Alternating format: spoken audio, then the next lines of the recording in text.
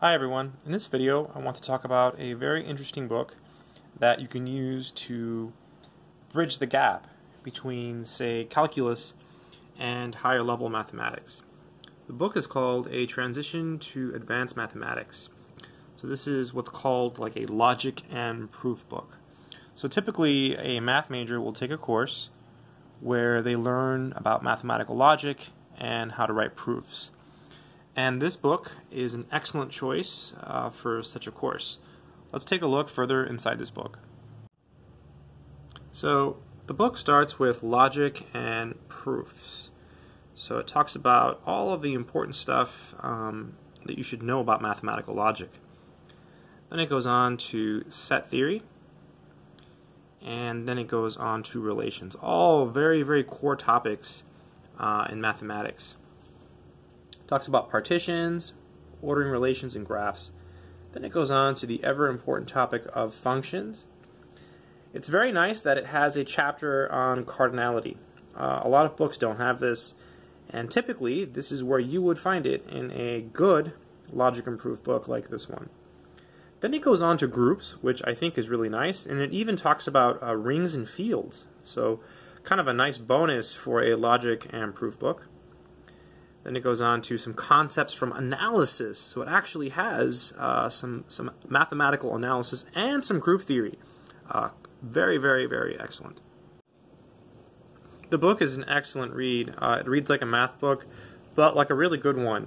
It's really, really good for beginners because it shows all of the steps and it doesn't skip a lot of steps. After all, this is a logic and proof book. So this is a book that you would use before you studied, say, abstract algebra or advanced calculus. You would study this before studying those subjects. So this book does a really good job in terms of readability. The exercises in this book are extremely good. Also, there are partial solutions to lots of the exercises, and several of those solutions are actually quite detailed.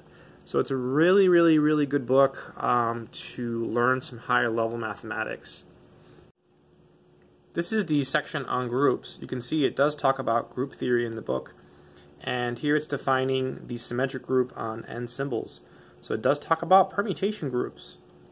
Excellent, excellent advantage to this book. Not all logic and proof books do this, so that really sets this one apart from the other ones. It talks about sequences, which is a topic that you would see at the beginning of an advanced calculus course. So by reading through this book and working through most of it, you will have a nice advantage when you take abstract algebra and advanced calculus, because it has algebra and it also has some advanced calculus in it. This is just a quick glimpse at the solutions. As you can see, they're quite detailed, which is very, very nice for a math book. And this is the kind of book that you would need if you were to learn to write proofs on your own. So again, the book is A Transition to Advanced Mathematics. This is the 6th edition, and the authors are Douglas Smith, Maurice Eggen, and Richard St. Andre. That's it.